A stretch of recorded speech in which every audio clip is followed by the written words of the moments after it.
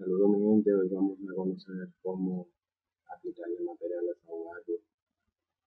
Lo primero que vamos a hacer es que vamos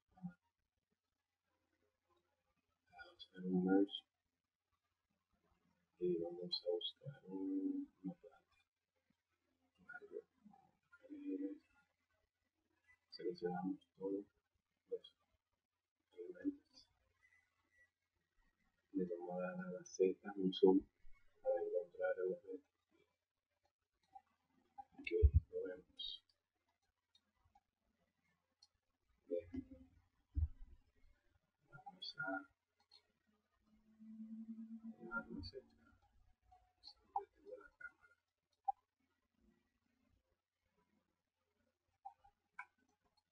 Bien, vamos a buscar una vista en perspectiva. Y lo que vamos a hacer es aplicar material. Vamos a buscar un material en Get Material. Aquí vemos a Multi-Sub Object. Aquí vamos a seleccionar el número de elementos para aplicárselo al material.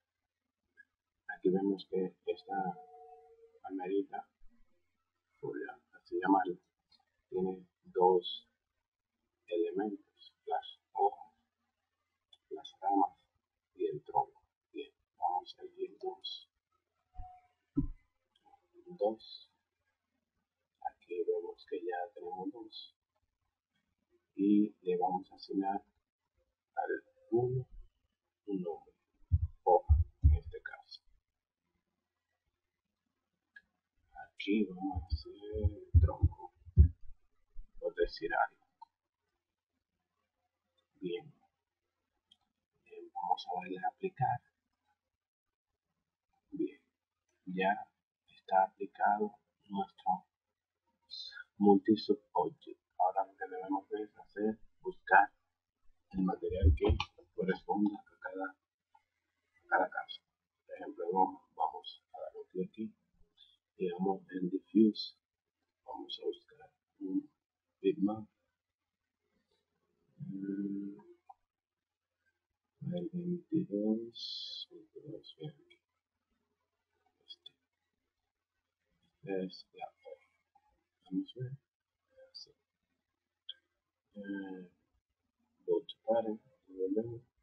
Le vamos a clicar aquí, quizá to save matter.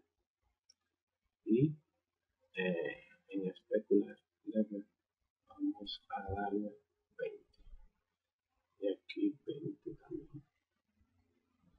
Para dar un poco de brillo. Bien, ya nos vamos a voltar en otra vez y vemos que el material se aplicó en una parte. Faltaría la otra, que sería el tronco. Bien, vamos al tronco, el mismo procedimiento. Buscamos la parte inferior de la mata y bien, colocamos este. Vamos a aplicarle un bond.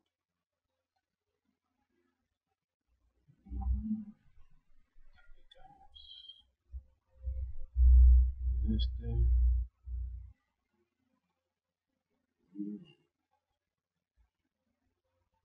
Vamos a ponerlo más duroso. Vamos a ponerle 40.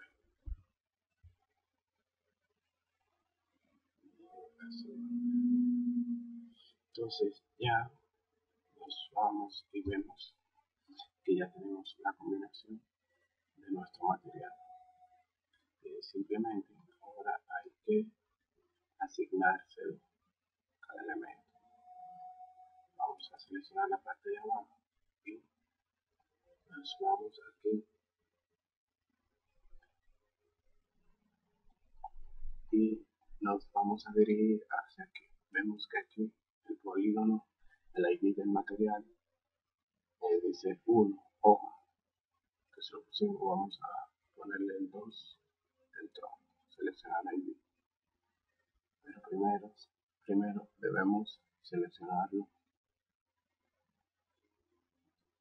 el polígono. Ahora sí, vamos, seleccionamos el ID2. El mismo procedimiento tiene varias partes. Seleccionamos y ID2. Hacer lo mismo con la parte de arriba. El polígono, seleccionamos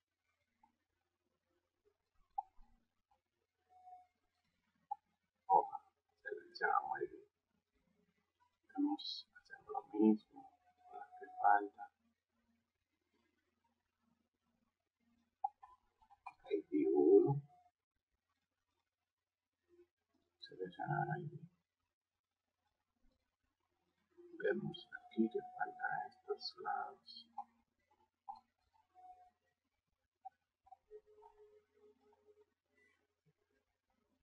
Y vamos a seleccionar el ID1. Bien, vamos a ver cómo se ve.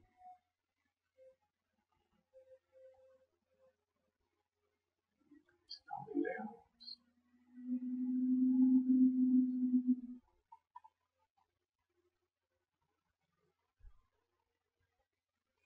Vamos a ver.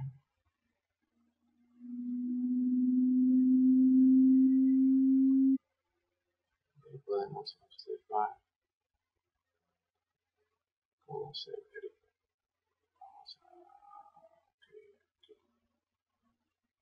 Vamos a duplicarlo para que tengan la mejor visión.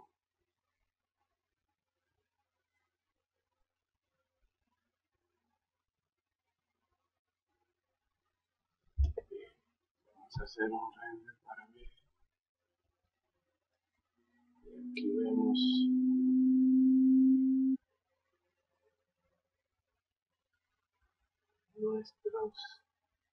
nuestras palmas aplicadas.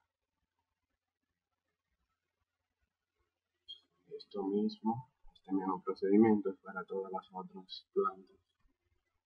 Hay algunas que necesitarán más opacidad, otras menos. Eso dependerá ya de las propiedades de la señal a la